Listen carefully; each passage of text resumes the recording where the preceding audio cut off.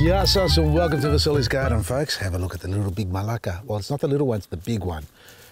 They're coming along mighty fine there, folks, and we've released these ones available online. So today's topic, tomatoes. Here's one that I planted a few weeks ago with the gardening workshop we held here, folks. A tomato, and admittedly it was way too early back then to be planting it, and along with a capsicum or chili plant. I've got the labels somewhere, they're not here. But either way, I thought I'll trial them out and see what happens. Now tomatoes, well, we are right at the beginning of the season for planting, and I'm sure many of you got a great microclimate in your garden, whether it's front yard or backyard or even the nature strip, where you can plant away, you know, till your heart's content. For this time of year, even my garden, it's ready for planting, close to. And the old general rule is, you know, it's 10-degree soil temperature at night for 10 days in a row. And if that's what you've got and higher, then you can plant away. My soil's sitting about 11 to 12 degrees at the moment. I haven't got the thermometer here to test it, but have a look at this one here. Now this one went in way earlier, and we had a real cold spell when it was getting planted. I did have the plant guard. We haven't got these in stock at the moment, so don't hassle us for them. They'll be coming out soon. And I had this around it protecting it, and I've taken them off since because the weather has warmed up. So we're letting it harden off, and they need to harden off, especially when you're buying seedlings from your local garden centre or wherever. Even if you're growing your own in a hothouse, you need to take them out each day for a little bit, take them back in again at night so they can harden off with the natural environment surrounding them.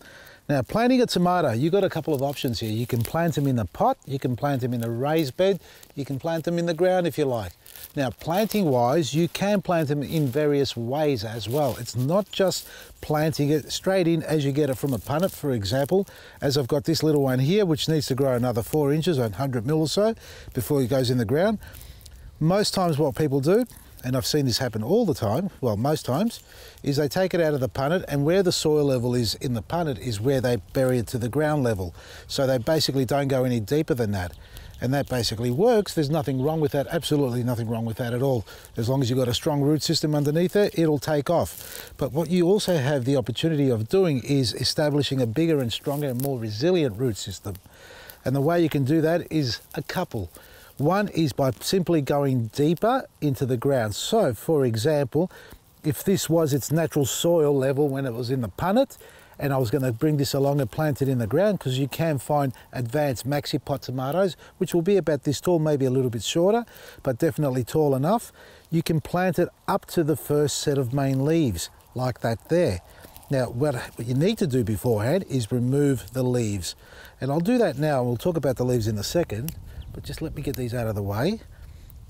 And see how I'm doing it? Click up, crack, and then down. So we're doing an undercut. It's similar to pruning a fruit tree, or any tree in fact. You always do an undercut first, which is right underneath where you want to remove it. So you crack that. Otherwise, if you crack the top, and you go to crack the top first, you've got the potential of tearing away the skin. And when you do that, you're creating disease opportunities to enter the plant.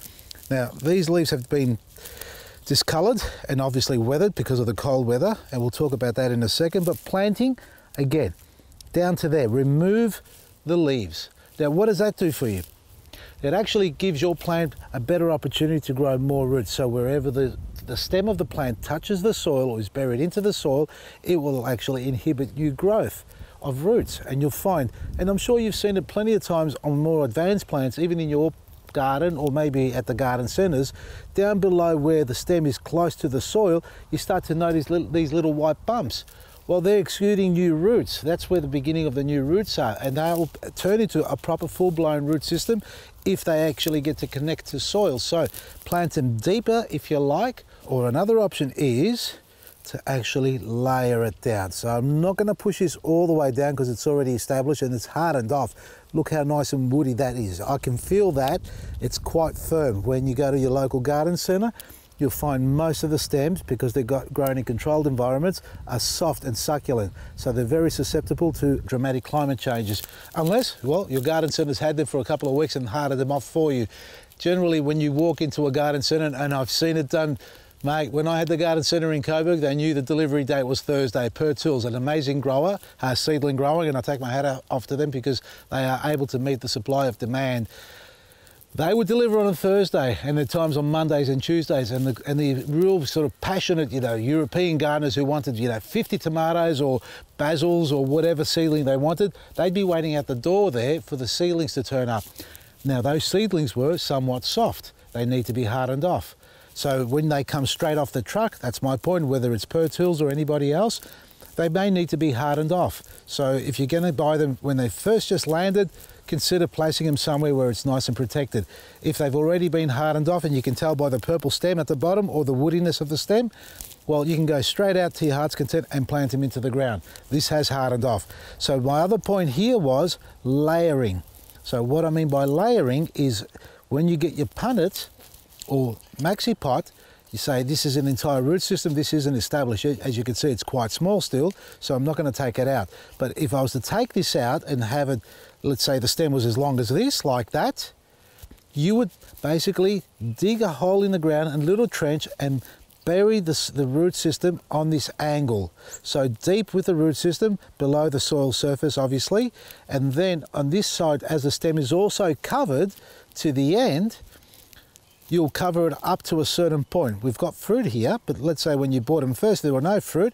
You'd cover it up to there, and then the last part, so this is all soil, this last part will be sitting out above ground. So you'll turn that upright, and then you put a little garden stake to hold it in that position. So imagine that all buried. So this entire root system, stem, will become a root system by covering it. And the part that's sticking out, well, they'll grow on to become your big, fully pledged tomato plant, whatever variety you like.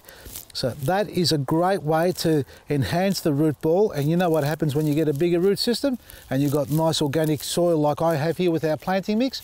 Well, they connect with the microbes and the fungi and all that, the bacteria, and they start to populate and bring beautiful nutrients up to the plant, as does the plant for the microbes. So grow bigger, healthier roots is the key here.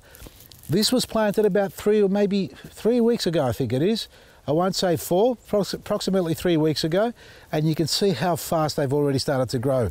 The lettuce greens have already taken off. The tomato went backwards because it wasn't hardened off, and I did that purposely to trial it, and now it's growing beautifully. And we've already set fruit, folks, and that secret here, and I know it already, but I had to trial it myself a few times, and many of you have done the same.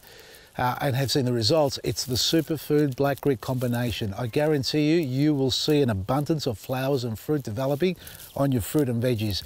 That's all I've been doing in my garden besides our compost and planting mix. That's how simple it is. I don't have to complicate it anymore. You don't have to either.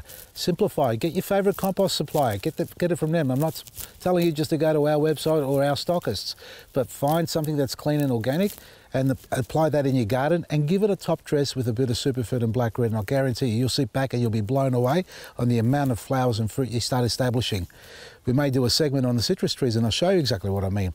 Anyway, your tomatoes, time to get them in the ground. Layer them down if you like, bury them deep, or the last one, and sorry for taking so long to explain this, is getting a big pot, like a 10-inch pot, cutting a slit down the side, or if it's already small enough, cutting the bottom off the pot and creating a tunnel, sliding it over the top, and then adding soil into it and just topping it up with more soil. That way you've got good drainage and you've got more roots developing. So a pot like a sleeve over the top, and just keep topping it up and get it up to the heart's content, maybe 3/4 of the pot, and you'll get another root system in there. So plenty of options. Time to get your tomatoes in. If you're looking for Big Malakas, well, they're available online as a click and collect. They'll be released on the 24th of September onwards. So get yours now before they sell out from Lethbridge and Dandenong North. Otherwise, support your local garden centres and get them to grow bigger, better tomatoes for you so you can enjoy the crop. From me, Vasily, Maresi.